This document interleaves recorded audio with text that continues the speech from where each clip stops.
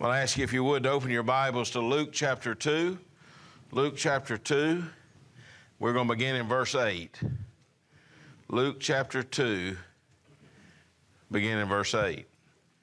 Now there were in the same country shepherds living out in the fields, keeping watch over their flock by night. And behold, an angel of the Lord stood before them, and the glory of God shone around them. They were greatly afraid. Then the angel said to them, "Do not be afraid, for behold, I bring you good tidings of great joy, which will be to all people. For there is born to you this day in the city of David a Savior, who is Christ the Lord. And this will be the sign to you. You will find a babe wrapped in swaddling clothes, lying in a manger." And suddenly there was with the angel a multitude of the heavenly host, praising God and saying, "Glory to God in the highest, and on peace goodwill toward men." So it was, when the angels had gone away from them into heaven, that the shepherds said to one another, "Let us now go to Bethlehem and see this thing which is come to pass, which the Lord has made known to us." And they came with haste and found Mary and Joseph and the babe lying in a manger. When they had seen him, they made widely known the saying which was told them concerning this child. And all those who heard it marveled at those things which were told them by the shepherds. But Mary kept all these things and pondered them in her heart. Then the shepherds returned, glorifying and praising God for all the things that they had heard and seen as it was told them. Let's bow. Father, we ask you today that as the shepherds were just absolutely enveloped in your glory, as they received the wonderful news that a Savior had been born, Lord, as they made haste to go and see, as they beheld, Lord, as they made widely known what they had seen and heard, Lord, they returned back to the fields, glorifying and praising you. Lord, may we be caught up in that same moment today as we consider your glory and your splendor. But more than anything, that Jesus Christ came to be born, to live and to die, that he might be the Savior of the world. Father, help us to be as the shepherds were, that we would understand the good news of Jesus Christ, and we in turn would be willing to share with others. We ask all this in Jesus' name. Amen. Isn't it amazing how many times we've encountered in just these simple messages of Christmas, considering the different ones that experience that wonderful message? We had Mary, we had Joseph. Today we're looking at the shepherds. Next Sunday, we've got to talk about the baby. We've got to talk about Jesus. I mean, that's right before Christmas. So we're going to consider the babe in the manger and the significance of what that meant and what that means today. But as we have come to these moments, it seems like every time when Gabriel appeared to Mary, when Joseph in a dream, the angel came and told him to take Mary as his wife, the shepherds, as they are in the field by night, and suddenly the angel appears, and they're startled when Zacharias is praying, and the angel appears to Zacharias to tell him about John the Baptist. He has to be told not to be afraid. We just see it again and again and again. Don't be afraid. Don't be afraid. Don't be afraid. And it just occurred to me that what is happening is that we're taking just our normal human lives, and all of a sudden there's this brief moment where the veil is removed. That which is heavenly is made known to us, and in that moment, our little pea-brained finite minds cannot grasp the glory and the beauty and the seriousness and the significance of that which is spiritual, because we don't see it. We don't necessarily experience that day in and day out. When we read our Bibles, we see definitely at the time of the first Advent an increase in angelic activity. We see an increase, I believe, in spiritual activity. I believe that we see things, and it's explained to us in the fullness of time as God led Joseph and Mary to take the babe into another region for their protection. And we're given this insight of how God ordains and moves in the life of especially his own son supernaturally. And it's the supernatural, I think, that gives us a pause, possibly, of even having fear. We live today when we go through the book of Acts and we see the coming of the Holy Spirit. And we see the phenomenon of speaking in tongues and the spreading of the gospel. And we see the incredible rapid spread of the good news of Christ that went throughout Jerusalem, Samaria, and then literally to the uttermost parts of the world, exactly as Jesus said it would. And we see the dynamic of the Holy Spirit at work. That is supernatural. Here we are now, all these years later. And folks, I'm telling you, the Lord works in supernatural ways today. He works in glorious ways today. When a lost sinner is convicted of their sin and they bring themselves and come to a place where they repent of their sin and believe on the Lord Jesus Christ, we know that that's the Holy Spirit at work. And we see an eternal damned soul come to know Christ that is suddenly made alive for all eternity. It is a beautiful, wonderful move of the Spirit of God. But we've lost the wonder. We've lost the glory, and unfortunately, we've lost much of the fear that comes with supernatural reveal to us. I was thinking of the second advent of Jesus, and I don't do this very often, but I'm going to go on a tangent for just a minute, and I want us to consider the next time Jesus comes, because there's going to be a lot of activity around that. And I'm telling you, this world is going to recoil and is going to react, and it will be a fear that will be experienced, because it's going to be a moment like nothing this world has ever seen. When we go to Revelation chapter 6, we see that John is shown a scroll, and no one in heaven is worthy to open it. And he begins to weep because no one's worthy. And then all of a sudden, the description is given of Jesus Christ. He looks like a lamb that was wounded, and he comes and he takes the scroll, and all of heaven erupts that he is worthy, and a song breaks out of the worthiness of the Lord to open the scroll. But those scrolls, as it open, there's seals that are peeled back each time that it's unfolded. And each of these seals is causing a cataclysmic event on the earth. This is in our future.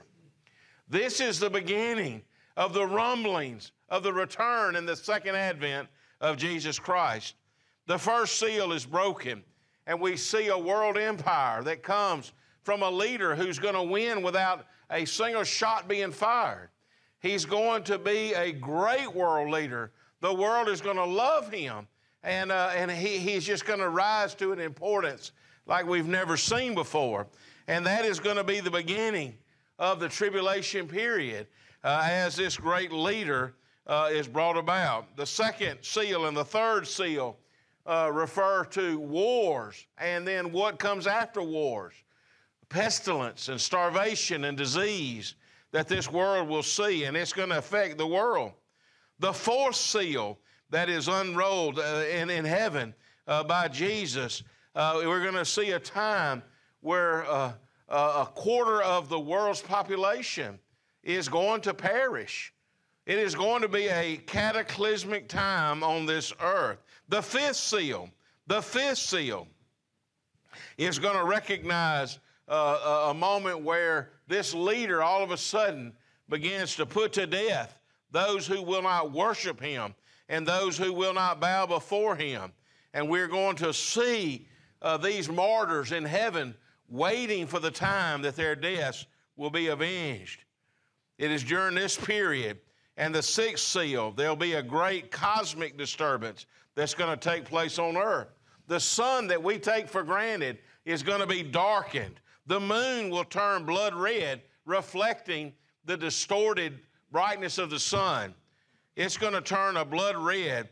The scriptures say the stars of heaven will literally fall. They'll be moved from what we've seen that has been the most steady thing that man has ever seen. Suddenly these stars will begin to move. There's going to be an earthquake, the Bible says in Revelation chapter 6. that's so drastic that every mountain and island on this planet will be moved from its normal place. It's in the midst of this that we read these words in Revelation 6. I looked when he opened the sixth seal, and behold, there was a great earthquake, and the sun became black as sackcloth of hair, and the moon became like blood. The stars of heaven fell to the earth, as a fig tree drops its late figs when it's shaken by a wind. The sky receded as a scroll when it is rolled up, and every mountain and island was moved out of its place. The kings of the earth, the great men, the rich men, the commanders, the mighty men, every slave, every free man, hid themselves in the caves and the rocks of the mountains, and said to the mountains and the rocks, fall on us and hide us from the face of him who sits on the throne, from the wrath of the Lamb. For the day of his wrath has come, and who is able to stand? Quite a different message the second time, isn't it? Peace and goodwill and glad tidings to men. A Savior is born. All the earth can know this, but this is not going to be the second advent. It's going to be the time of the great day of the wrath of God. Then there's going to be a seventh seal. When the seventh seal is open, it begins the trumpet judgments. And we're going to see one judgment after another, after another, after another. A third of the land, a third of all of the green grass and the wilderness is going to be destroyed. A third of the population will be destroyed. There's going to be disturbances, and eventually there'll be a great war. After the seven trumpets in the Revelation, we see the next sevens, which are the bowl wrath judgments of God. And every one of these are literally wraths poured out on the earth. And it extends to the entire earth. The first bowl brings painful sores on all the people. The second bowl, the sea that nothing living in it can live anymore. It's going to turn red. The third bowl will corrupt the springs and the water. They'll become as blood. The fourth bowl, wrath judgment, will change the way the heavens operate. We're going to see things absolutely turned inside out as far as the sun. People will be scorched. There will be an incredible heat. The scriptures say the days will have to be shortened. The fifth bowl, the earth will be plunged into darkness. Folks, it's just there. The sixth bowl, of course, is the one where there's going to be some type of an earthquake. The Euphrates will dry up, and of course that's going to make it possible for the armies of the east to enter into the Holy Land. All of this has been pre-told and predicted in Scripture. And folks, listen, every single thing predicted and told of Jesus came to pass in his lifetime. Everything that was ever said of Jesus, he fulfilled in his lifetime. The very fact, folks, listen to me. The probability of one person fulfilling all the things that Jesus did is a number so astronomical that we cannot even comprehend it. And Jesus fulfilled all of them. Everything told of him has been fulfilled, and everything told of our future will be fulfilled. And I'm going to tell you something. When it happens, it will create fear on this earth. It will be like, folks, I'll tell you what, we won't worry about the price of ground meat or gas or booster shots or anything else. It's not going to matter. What's going to matter is that Jesus Christ is coming again. Am I prepared and am I ready? For if you are, I've got good news for you. And this is, to me, maybe a parallel of what the shepherds enjoyed. In 1 Thessalonians chapter 4, Paul said, the Lord himself will descend from heaven with a shout, with the voice of an archangel and the trumpet of God, and the dead in Christ will rise first. I cannot even begin to fathom what it's going to be like.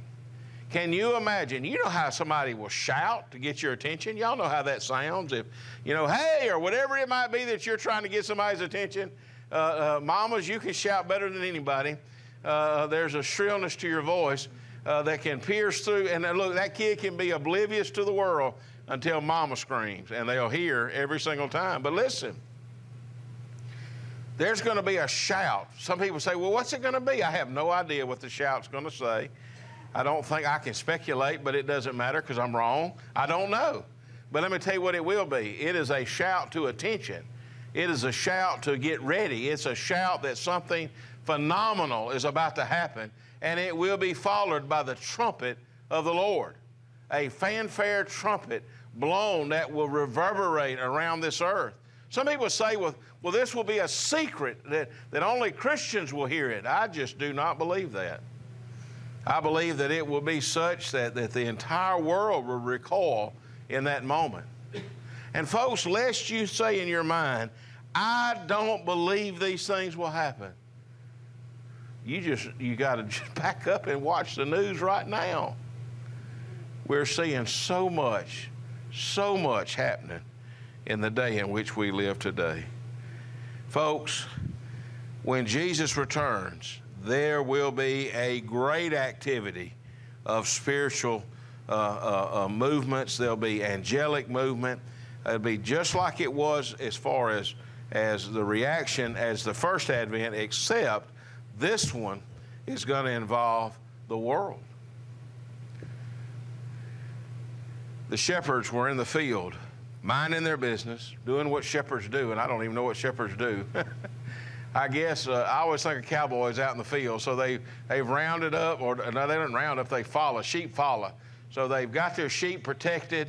They probably sat down and ate a piece of dry crusty bread and maybe a hunk of cheese, hoop cheese for you rednecks, but whatever it may be, they're out there. But they're just out there living life is what they're doing.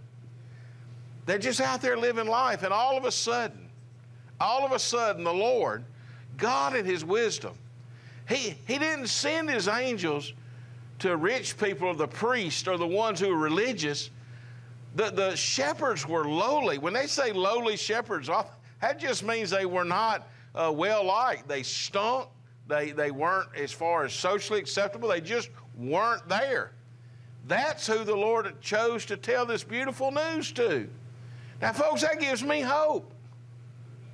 Because we're nothing special. You may think you're special, but you're not. We're just normal sinners that needed a Savior. There's nothing spectacular about any of us. And the Lord just loves us, just like we are. We don't have to impress Him. We don't have to have some air about us. We don't have to be a certain type of person. The Lord receives us as we are. And that night the angel stood before them. The Bible says the glory of God shone around about them. And let me just tell you something. That's what caused fear. The glory of God and the appearance of an angelic host. Folks, listen. Our minds are not equipped. If just for a moment, for just a millisecond, the veil could be pulled aside and we could see into the heavenlies. Even right now, the Bible teaches very clearly that it's all right here. Now, you may say, well, I don't believe. You don't have to believe it. The Bible says it very clearly. If we could just glance, our immediate reaction would be the reaction of every single time in the Bible where it happened. We would fall on our faces, and we all of a sudden would recognize the holiness of God and the sinfulness that we possess. And it would be an immediate reaction. That's what would happen. That's what would happen. So the angels have to tell them, first of all, don't be afraid. Don't be afraid, because I got something good to tell you. And the message was real simple, but it is a message that is good today. It is good that day, and it will be good in the last day. And it's just simply this. There is a Savior. He is Christ the Lord. There is a Savior. He is Christ the Lord. Folks, that's all that matters when it boils down to anything pertaining to life. It's Jesus Christ. Who He is to us. He is the Lord, and He is Messiah, and He is the Savior. But that doesn't mean He's your Lord and your Savior. He comes to us and we respond to him. The angel said there's a sign, and it's very simple. You're going to find a baby, and it's going to be wrapped in swaddling clothes and laying in a manger. That's just a feeding trough. For some reason that I have no idea why, God chose to allow his only begotten to be born in a stinking barn. It doesn't make sense, does it? Not a palace, not a royal, a king. The birth of a king's kid should have been with all the royal trappings. And yet God chose. And I'm going to preach on that next week. But listen, that was the sign given. Just go. It's not even in the hotel, not even in the inn. There's a place where the animals are kept with all the smells and sounds and dirt and grime and germs. That's where you're going to find this King of Kings and Lord of Lords, the Messiah, the Savior. So here's their reaction, by the way. Oh, by the way, when that news is given, and let me just say something. We only see angel activity so many times in Scripture, but every time it's given, it is really exciting. Now, it will cause us, if we're not careful, to become more interested in the angels and what they're doing. We really can't do that. They were created. They have function. They're not human. But they were created to worship God and to do his bidding. They're powerful. We know that. There's a lot of things in Scripture that is revealed about the angels. But what Gabriel said, I think, kind of sums it up as great as anything. He said, I am Gabriel, and I come from the presence of God. They're in the presence of the Lord. But the neat thing about the angels, and there's a few moments in Scripture that are some of my favorites. This is one where the angel makes that great proclamation of the Savior that is born. Good news to all men, not select people, not just the Jews, to everybody, all of us. This is great news. And with that news, suddenly the angelic host, and by the way, when you read the Bible and you say, how many angels are there? It really describes an innumerable number. We don't know. We can't put a number to it. But it's thousands and thousands and 10,000s times 10,000s. So it's this huge, majestic number of created beings that worship the Lord and serve him and do his bidding. And so we see that moment where the heavens erupt. And I have a vision of what it looks like, but I know, like you, Pat, like you woke up and you saw it, I kind of have a picture in my mind, but I can assure you it is nothing like it was. But can you imagine being a shepherd that day and getting that good news, and all of a sudden the veil is literally peeled aside and you see the heavenly host shouting and worshiping and praising and singing? That's just something. That's a choir. That is a choir. I tell you what, that is going to be something. So that's a scene with the angels that I love. There's another scene that I really do love with the angels. There's a moment when Jesus references the angels when he's being crucified, that he could, or as he's being tried, that he could call on the angels and that God would send. He would just send a squadron of angels to deliver him. He's not going to do that because God's will was for him to die.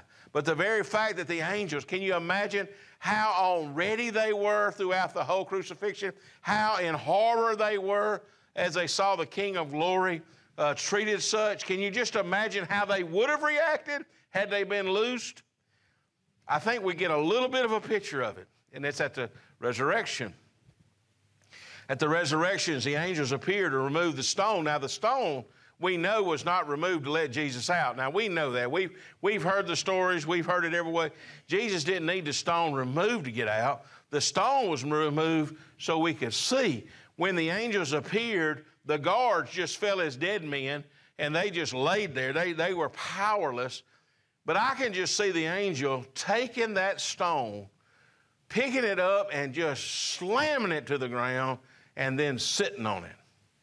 I think it was a glorious moment. I think it was an exclamation point moment of the glory and the power and the majesty of the resurrection of Jesus Christ our Lord. So we see that moment. We have these things happening, and we're excited about it. And this is that angelic activity that seems to happen. The The shepherds see this, they marvel in it, and then I think they probably get caught up in just the moment, because any of us would, and then they kind of come to their senses and they say, let's go see what they're talking about. So it says they made haste. And I was sort of lamenting that. I thought, how many today, I mean, we just seem to be in such a day where we lack that zeal, and we lack that urgency, and we lack that commitment, and we lack that wonder, and we lack that conviction today to just come and run to see, to hear, and to learn about Jesus. That's what they were doing. That was their moment. That's who they were. And so they were coming to worship the King. After witnessing the child, it says the shepherds made widely known the saying. What was the saying? It was just simply this, that there is a Savior that is born. Good news to all people. Folks, listen to me. I don't know how to convince, to make us grasp onto something so important. But what we celebrate this time of the year is one of the greatest messages this world has ever heard. Unto us is born a Savior. He's Christ the Lord. The only thing I think that could eclipse that is the words by the angel when he said, He is not here, He is risen. He is not here, He is risen. Now the shepherds went back to the fields that night, but they were changed. They were changed, forever changed. We are told that they told others what they had witnessed and what they had seen. Now I'm sure some people heard their story and thought they were crazy, religious fanatics, but they knew what they had experienced, and they knew who they had seen, and they knew who He was. And nothing would ever change their story. Paul wrote in 2 Corinthians chapter 4, for it is the God who commanded light to shine out of darkness, who has shone in our hearts to give the light of the knowledge of the glory of God in the face of Jesus Christ. But we have this treasure in earthen vessels, that the excellence of the power may be of God and not of us. Folks, we have this treasure, this message, this wonderful thing that this world needs so badly. May we, like the shepherds, learn the truth of the gospel, and may we be captivated by this child who now is, we know, the Lord Jesus, who is returning, that we would be willing to go and to tell and to share what we have seen and what we have heard. It says that as they went, they glorified and they praised God. Glorifying God means to acknowledge how great God is. It is to give Him honor. He is, look, folks, when we recognize the glory of God, He doesn't need us to extend His glory or to improve His glory. He merely expects us to acknowledge it, to honor Him and to praise Him and to worship Him, to recognize His attributes, that God is holy, that God is faithful, that God is a God of mercy and grace and love and sovereignty and power. He knows everything. He's ever present. He's completely powerful. Folks, over and over again, we can remind ourselves of how great God is. That's what it means to glorify and praise the Lord. So in the midst of this, look, I know all the gift buying, and I know the tree trimming, and I know all that gets so crazy. But the message and what it's all about is God so loved the world that He gave His only begotten Son, that whosoever believeth in Him should not perish, but have everlasting life. That's the gift, folks. That's the gift. Let's bow together. Father, I ask You in this moment that You would speak to our hearts so clearly that we would know it's You. Lord, if there's anyone here that's not saved, Lord, they know in their heart that You are Messiah. They know in their heart that You are the Lord. Lord, they know that you are the way to you, to God. And Lord, we come to you in believing and calling. We turn from a life and turn to the life. Lord, it's just a moment. It is that decision. It is an action whereby we put our faith and trust in you. And I pray today, Lord, if there's anyone here that has never done that, that even right now, through these words, through the testimony of song, Lord, through the different ways that you've spoken in times past, that all of this would come to a moment whereby they might bow their head and call upon the name of the Lord Jesus. The Bible says, Lord, you said that whosoever shall call upon the name of the Lord shall be saved. So I ask that even right now. Lord, I pray for us as believers. We don't fear the second advent. Lord, I look at the seal judgments, I look at the trumpet and the bowl wrath judgments with great trepidation. But I do believe we'll be with you through the most of that. God, I ask you to help us to be prepared and ready, that we would help and share with others the hope that we have. I ask it all to your glory. I ask it to your praise. Lord, I pray that you might save the lost, that you might encourage the saved, bring revival and renewal in the midst of this wonderful season. And I ask it all in Jesus' name. Amen. Amen. Amen.